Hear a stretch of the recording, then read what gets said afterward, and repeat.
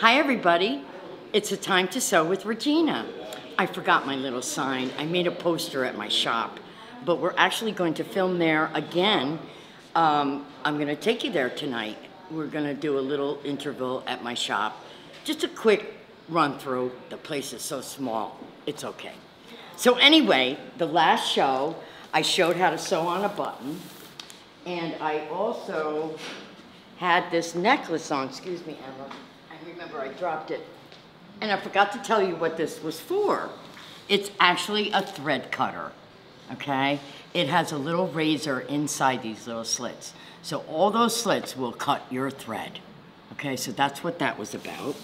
And someone online on YouTube, they made a lot of comments, and they knew what it was anyway. So it's no secret. Dritz makes it.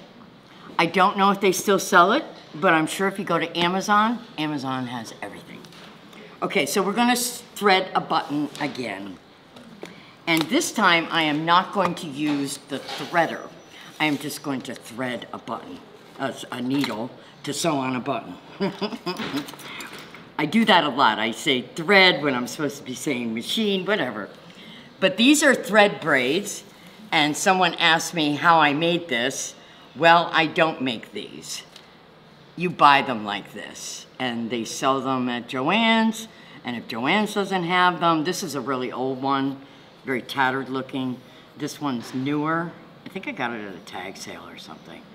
But it has all these different colors in it, so you don't have to go out and buy a whole bunch of spools if you're just sewing on a button for your husband or something, you know? So anyway, we're gonna sew on a button. So I did explain last time the big needles and the leather needles. That's a wedged foot. This one's kind of bent, but you'll see it's all wedged at the bottom. And Emma's here filming the show for me again. And we got lots of response on YouTube. I'm very pleased. This is a very small hole. I want a good size hole. Let me see what I got. Oh, here we go. I need my glasses. I don't know why I try to look without them. They're kind of small too, but I will deal with it. Okay, so we want 2 threads to sew on a button, because then we fold it in half and we do 4 threads. Okay? So I want to take out 2, and you just pull, and you get the color you wanted. I picked like a coppery color.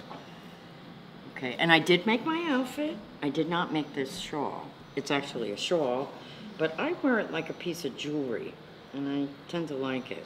I have all this stuff out here to show you tonight. You're gonna have fun watching this show. It's a little, oh, I have a nice big one right here. I'm gonna use this one. Okay, I didn't explain in the last show that you really shouldn't wet the thread. Everybody tends to put it in their mouth and wet it. Not good.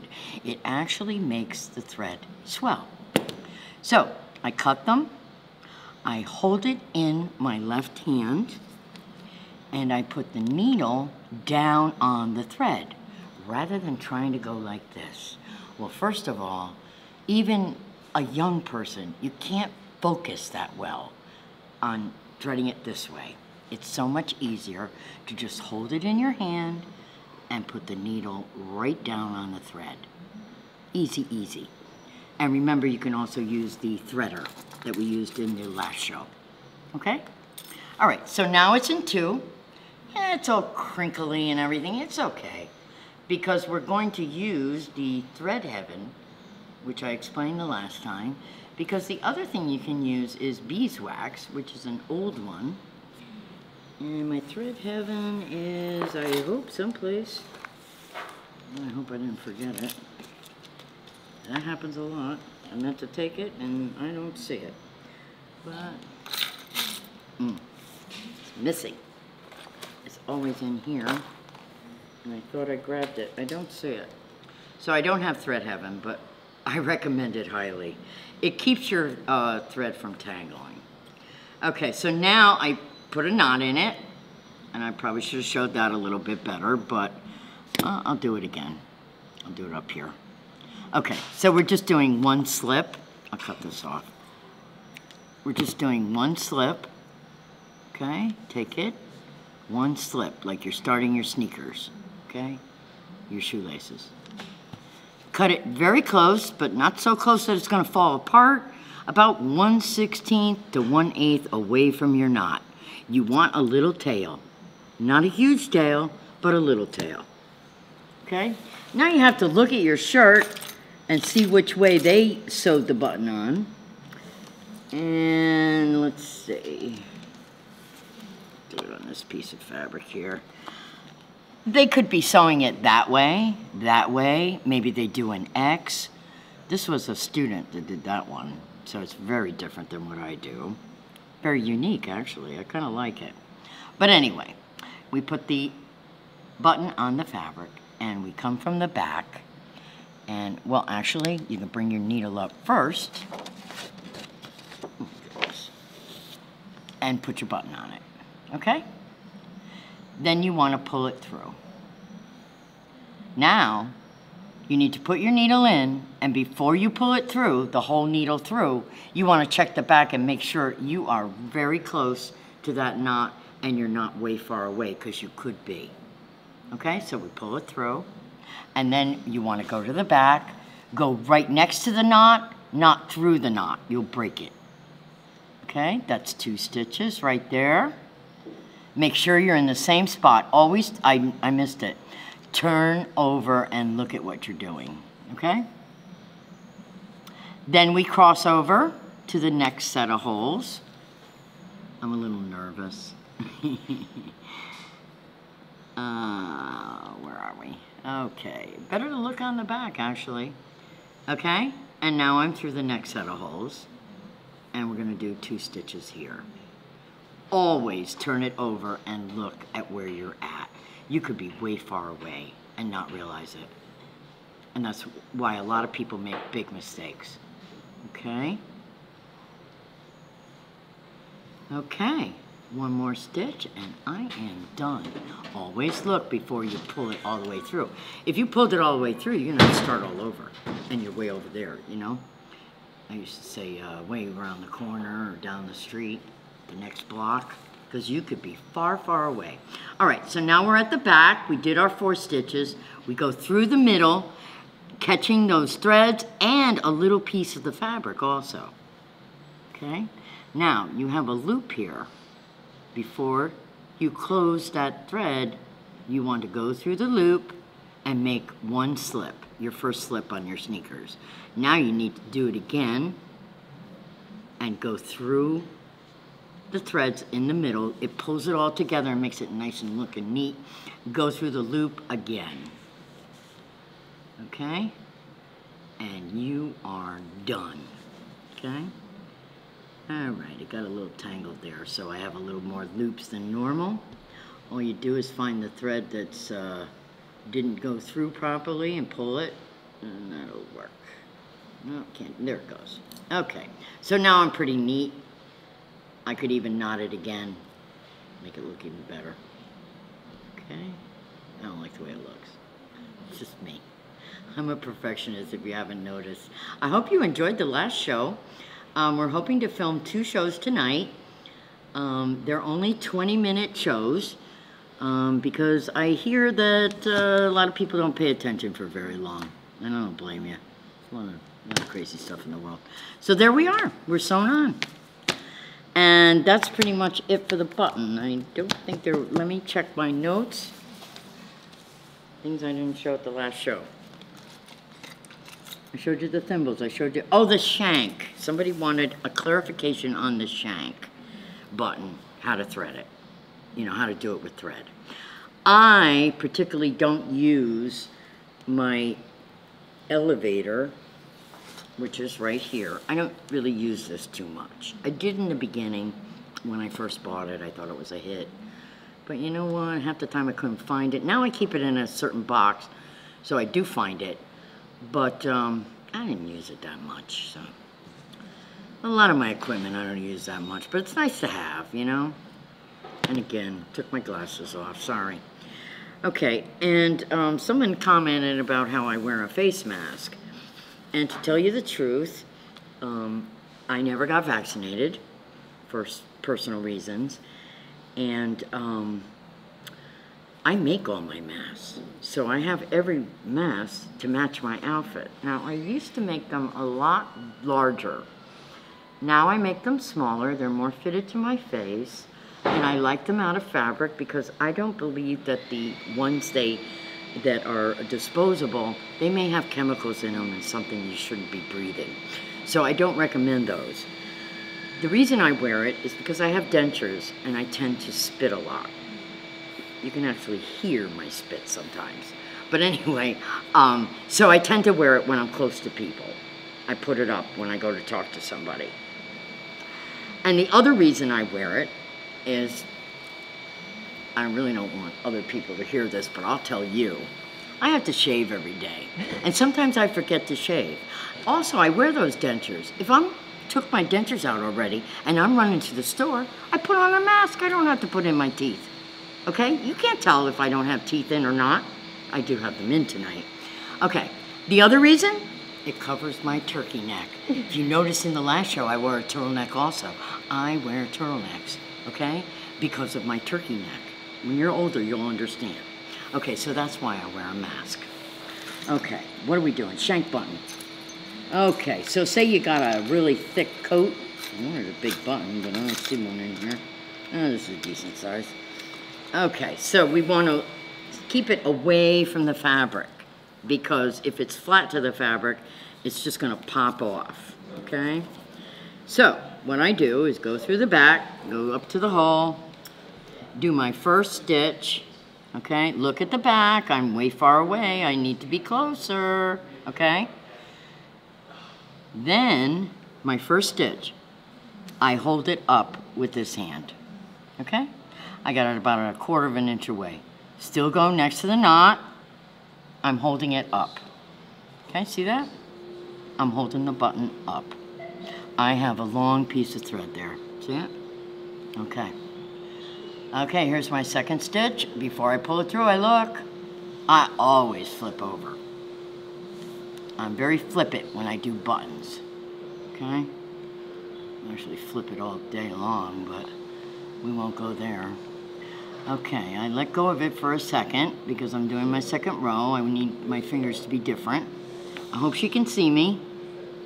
You know, this is a big problem because I don't think Emma knows how to sew very well. What she needs to see, you know what I'm saying? All right, so I'm doing my first stitch. Now I need to do my second stitch. Okay, and we have 4 stitches. I'm so sorry, it's just difficult for me to be with the camera. When we're on the sewing machine, it's much easier, to tell you the truth. My hand's not in the way, you know, things like that. Okay, so I did my 4 stitches, and I am away from the fabric. Can you see that? That I'm away from the fabric. All right. Now, you take your thread and go into the center. Do not go through one of the holes, all right? Bring it out to the side, and then you take your thread and you wrap it, okay? And that keeps it up and away from the fabric. Do you see how the other buttons are flat to the fabric? This one is up. I could have even put it higher, but most of the time you only need it like 1/4 inch up, okay? And then you can knot it here or you can go through the back. I usually go back to the back and do my knot there, okay? Now, I'm getting a little short here, and my needle is a very long needle. I'm gonna try and do this, but it might get bad. And if it does, I'll show you the way you do it without taking it all apart. Okay, so I'm put my needle in, and I don't know if I'm gonna be able to get the loop. I have a big needle here. I think I'll be able to grab it, okay? It's a stretch, all right? I'm through the loop. There's my one slip. If you feel you can't do the next slip, you cut it, okay? Split your threads in 2 and 2. They don't have to be the same 2. And make your knot this way, okay? So I'm gonna do a slip, and that's it. I already have my other slip. And I didn't didn't grab it right. I'm so far away because I'm pulling it to the screen. Oh boy, I got so much to show you tonight. I hope I get through it all. We're gonna do zippers. We're gonna do elastic. I'm gonna teach you how to thread the machine. I can't do this right now. I'm all threads. I'm very nervous. But that's how you would end it. But anyway, that's a shank. I hope that explains it. If you want more explanation, just get to my email, which is Regina Time to Sew at yahoo.com. Okay? And I discussed with you leather needles. The wedge on the needle needs to go through the leather. And this is a thread cutter. I went through that. That was things I didn't show at the last show. And I used to give away from my business little sewing kits. This is from a long time ago. No area code on there. That's a long time ago.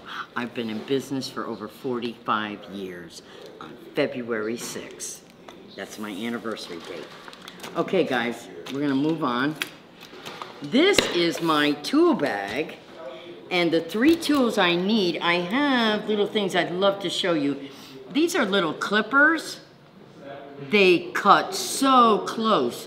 They actually use these in hospitals, but they brought them out to sewers. They cut like butter and really close to the garment. Good thing to have. Always have a tweezers. This is a pointer.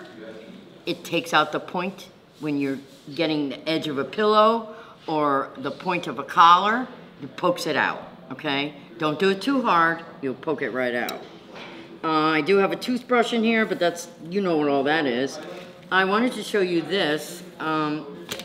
These are my good scissors. These are my paper scissors. Always have one for each, okay?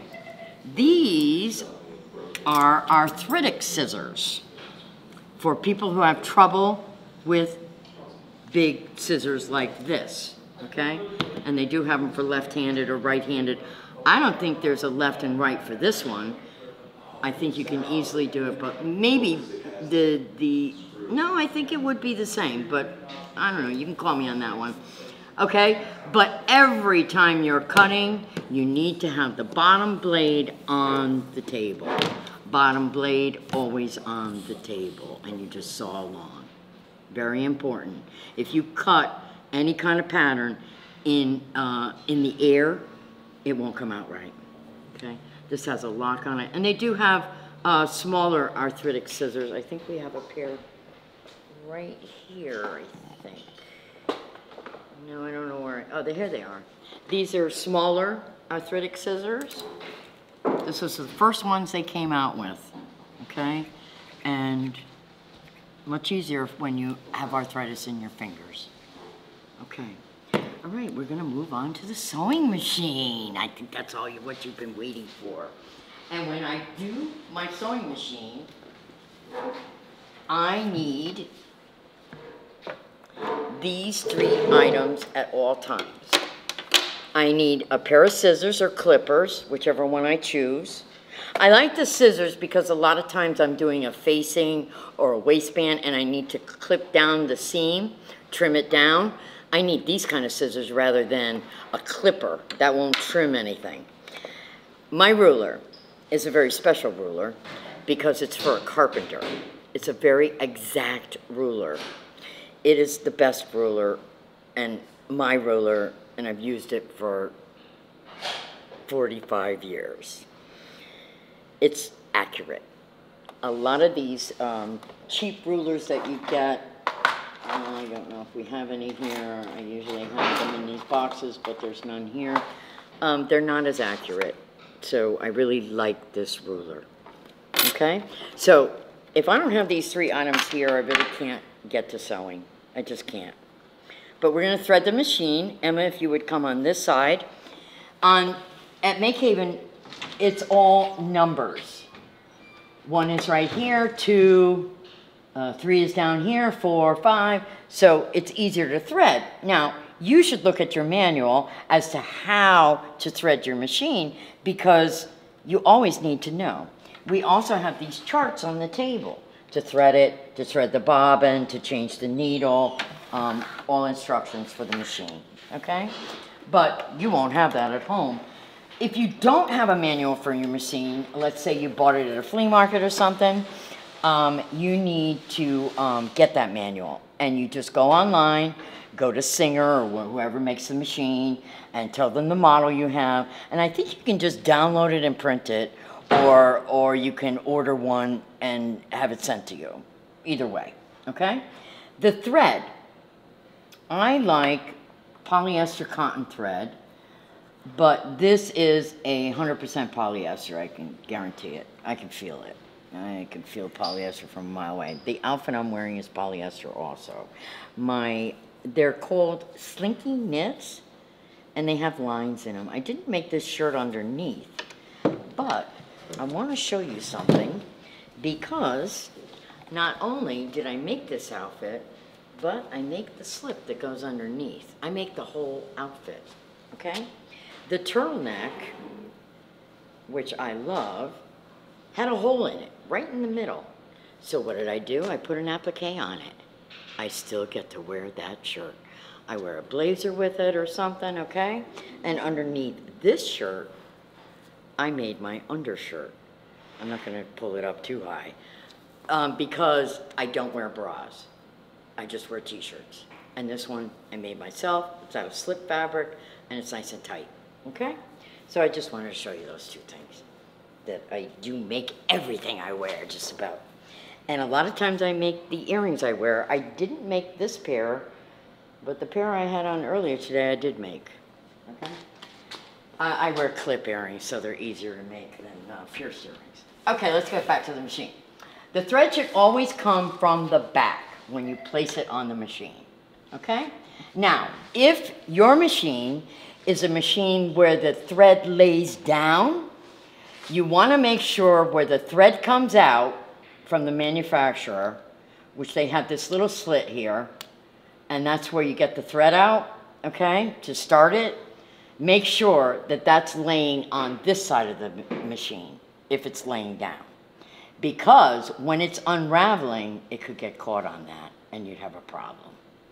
This machine, it's standing up, so I can put it either way, but I want the thread to come from the back, not from the front. Okay, so from the back. That's why there's only a hole on this side. Because, whoa, I lost it. Hey, that shit happens. Excuse me. Let me get my thread. Ah, I'm not supposed to make mistakes. Okay, all right, the thread comes from the back. And notice I only have a hole right there. And what happened? It's not coming from the back. What happened? I wound it wrong. Let's see, where are we? Yes, I wound it wrong. All right, let me cut some of this off. All right, and I throw the threads on the floor, and when I'm finished with my project, I pick them all up later. Don't waste your time picking up threads. You're gonna get tired and bored with it, okay? All right, so the thread comes from the back, so I only have that one hole. This is a hook right here, number 1. Number 2 is another hook. This is for your bobbin, and I'll show you that a little bit later. This is for the tension of your foot. If I undo it, I don't think I can right now, it'll pop up, and that means there's no tension, and your fabric will move all over the place. Oh, there it goes, all right? That means there's no tension here. You can't sew with that up like that. And a lot of times I come to this machine and it's up. I said, how did that person sew? So anyway, that has to be down. You would only use that if you were working on like a chiffon or a fabric that just needed your guidance, okay? All right, now we go down to number 3, okay? Right here. 4 is that little lever that's in the tension. 4 is this hook up here. 3 is the tension down there. 4 is this hook. 5 is another hook. 6 is another hook. 7 is on this side. There are 2 hooks here, and that's in case you have double needle. Then you would use both, and you'd have them coming from here. But same thing. They go through the same, but at the needle, they separate into the 2 needles, okay? And the 2 hooks right here before the needle. Because these are all guides to get your thread to go through the machine. Now, if you missed a hook, especially this hook that goes up and down, it won't sew properly, okay? It just won't. You're not in the hook, it won't sew, okay? So make sure you're hooked. Make sure you know how to thread your machine, by the way. All right, again, I'm not gonna wet it. I'm just gonna cut it and put it in the needle. All right, I know my fingers are in the way. They do have a thread contraption here that helps you thread it quicker. To tell you the truth, it takes you longer to get this down and all that. Oh my God, what you gotta go through to have it go in. There are some other machines that suck the thread. That's a good thing also. Okay, now we have to get our bobbin in there. I don't know what's in there now. They empty the bobbin and they put the case back in. I don't know why they just don't leave it threaded here at Make Haven, but they don't. Okay, the bobbin. The thread goes over the top, facing you. You drop it into the case, okay? There's a little slit here. The thread's got to go through the slit. Are you getting this, Emma? Then to the middle. The thread lays over that hole, and that hole is on the top, okay? Now, I'm going to tilt the machine a little bit because I want you to show them this little notch. That's where this lever goes. The lever I'm holding is to hold it, but that goes in that little hole. Okay? So, oops. You gotta hold it. All right, I gotta do this again. No problem. You need to see it 3 or 4 times. So, over the top, facing you. Drop it down. Bring it over and lay it over the top. Make sure it clicks in. You hear that little click right before I opened my big mouth? Okay, so now I'm gonna get it in that little slit. Hard to see on the camera now because this is way over it. Okay? Now, we need to get that bobbin thread up to the top. All you do is hold your top thread, turn the wheel forward, clockwise. Do not push it the other way. You always push it forward. Only if you're in a really serious jam do you turn it the other way. We put the needle down and we take the whole step, bring it all the way up. Now take this and pull your loop up. Do you see that big loop there, Emma?